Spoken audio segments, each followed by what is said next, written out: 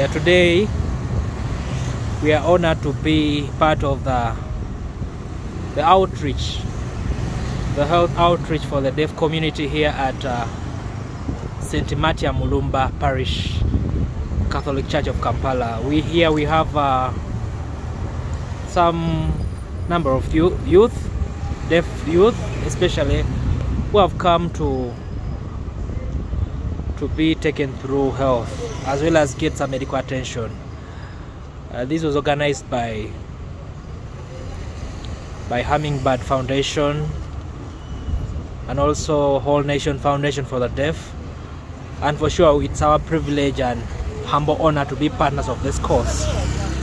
With us we have Adeke Martha, who has been at the forefront of this in our organization, very interested in the issues of health, ensuring that the youthful people gain these things.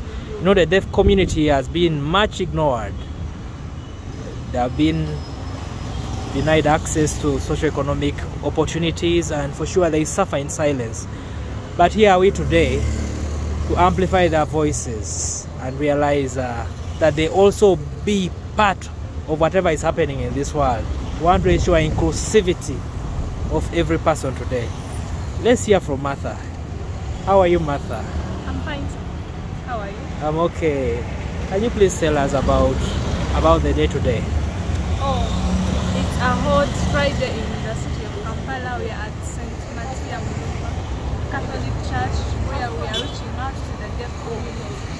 And they have gotten many services, they have gotten knowledge and everything. And on the next day, they are going to learn more about health. They will be talked to things pertaining to health. General Debate and Policies has also partnered with Hummingbird Foundation, whereby reaching to the health deaf community in matters concerning health. That is achieving the sustainable development goal, which is good health and health. Okay, so what is your opinion about the deaf people? Do you have any statistics, or what do you feel they have really missed out that they need to gain together with also other people around? Okay, the deaf community has really missed out a lot since they haven't been looked at, they haven't been given much attention as the people who are not impaired in any way. And we also have many people that are impaired, they're visually impaired and so on, but the deaf have really been ignored. So in Uganda there is not really a much number of deaf people, but what I know that they are there since many of them have come and have been impacted with matters concerning health. So I feel like the deaf people haven't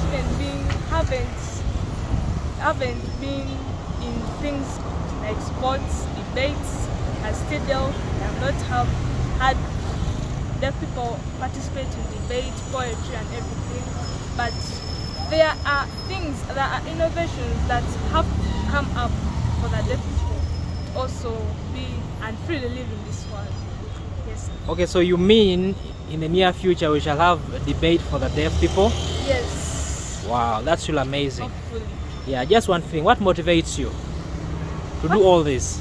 What motivates me to do all this is what they call impact. We have to reach to everyone. We don't have to leave anyone behind. We shouldn't leave no stone unturned. So that deaf people are part of the people that God created. So we have to also reach out to them.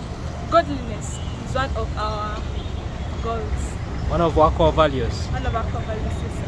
Thank you very much. Thank you. All right.